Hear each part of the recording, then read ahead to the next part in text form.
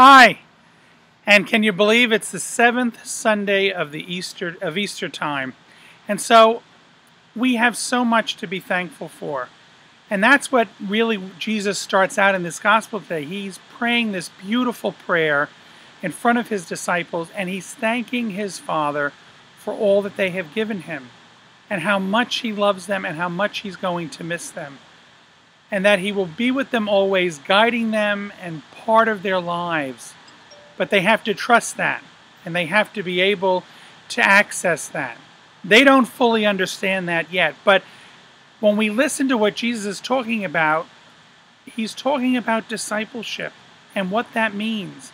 And when we call ourselves disciples, followers of Jesus, there's an urgency there. That means that we have to get up and go and do something now. You know, these last couple of weeks, they call them the Disciple Sundays because they challenge us and they tell us how much God loves us, but that we have to be almost grafted onto Christ.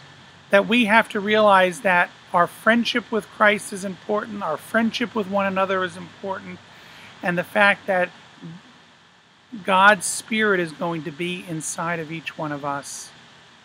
My friends, just as those disciples didn't know what they were in for back then, we too, as we journey through life, don't realize what God has in store for us. But God promised us that we would never be alone, and that God will give us all that we need to go out and proclaim his good news. And each one of us has something to give.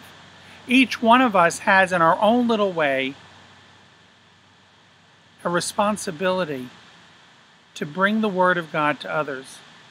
And so that's what we have to do as a Christian family, as a family of faith, as a family of believers. My friends, here at the Church in the Nativity, which is a stewardship parish in Midland Park, New Jersey, we have so much to be thankful for. And we have to continue to call out for all of us that urgency to be disciples in the world.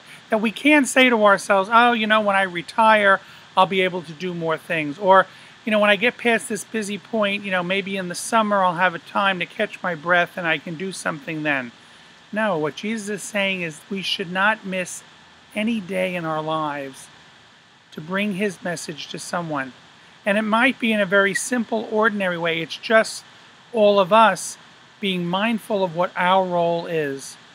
And that's by virtue of our baptism. We are called forth to be disciples in this world. And we're going to realize that by being disciples in this world, there's always going to be a challenge. There's going to be a spiritual tension inside of us because the world doesn't accept what we want to tell them. The world rejects who Christ is. The world wants what the world wants for itself, and it puts us first instead of others. We have to try to change that and say it's others first before ourselves, and that is so hard as human beings to do. And so that tension is something that keeps us on our toes. It keeps us looking around and saying, where is my opportunity that I can bring the love of God to someone that might be sitting right next to me, or living across the street from me, or someone that I'm going to bump into at the grocery store. That's what our challenge is all about. And that is the tension that we hear in the gospel, and the urgency that we need to live our lives as Christians. So come and be with us here in Church of the Nativity, because we need your prayers and we need your urgency and your discipleship to affect all of ours. Next weekend we are going to be celebrating a very wonderful event, something that I am so excited about. We have two young men that are going to be ordained to the priesthood of Jesus Christ. Deacon Alex, who has been in this parish and has sort of had this as his home parish for the last 3.5 years since he's come from Colombia. And he will be celebrating his first Mass of Thanksgiving here at the parish the following day on May 27th at 2 in the afternoon. So we invite you to come and be part of that. And then Deacon Carlos Briceño, who was our deacon this year on the weekends, is going to be doing a Mass of Thanksgiving the following week on June 3rd at 12 noon.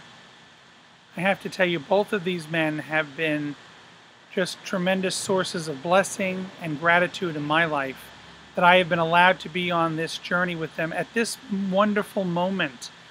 They have given so much to me as a person, as a priest, as a pastor, just by watching their witness and how they want to serve the Lord, coming from countries and not knowing the language, and saying, yes, I want to serve God wherever I can.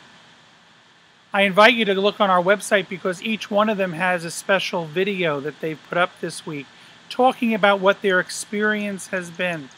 And so it's a good reflection, it's a good meditation for all of us. I ask you to please pray for them, pray for our parish here, and if you haven't been here to church, please come and join us. God bless you.